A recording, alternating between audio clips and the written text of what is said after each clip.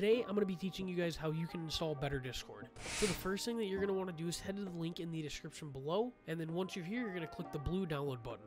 After it's done installing, open that bad boy up, and we're going to walk through the installer.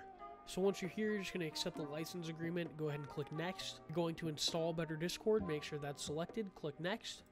So this will pop up, it should automatically find where your Discord is installed. You're going to select that and click install. Once it's done installing, go ahead and click close. It will restart your Discord for you automatically. And once you're here, you can see that you have Better Discord installed.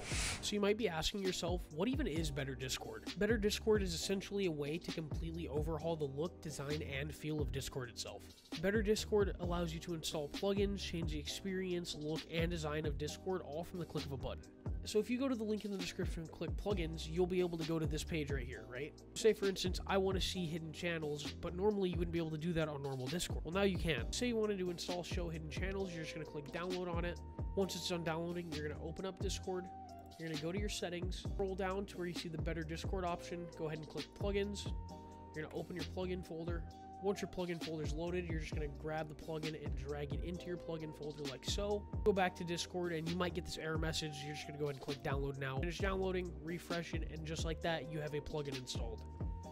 So that is Better Discord and kind of a quick overview of how to install it and use it. If you guys do want another video on more in-depth features, be sure to let me know in the comments below and subscribe and like. And with that being said, I will see you guys all in the next video. Have a good one. Later.